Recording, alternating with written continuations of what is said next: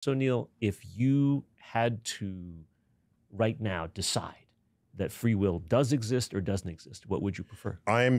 My thinking over the recent years, because I didn't used to think about this at all, my thinking over recent years is leaning towards the absence of free will for practically everything we think and do in our lives.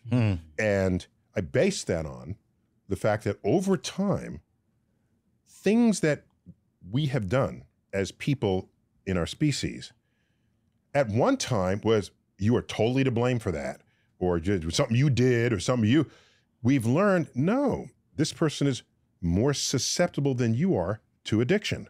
Right. There's a biochemistry there. This person cannot just be made the life of the party because they're on the autism spectrum.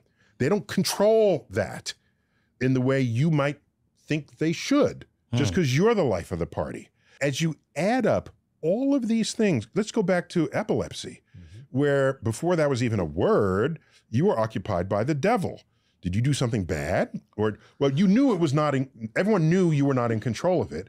But today, no one is saying, did you have the free will to not have an epileptic seizure? Of course not. Do you have the free will to not be depressed?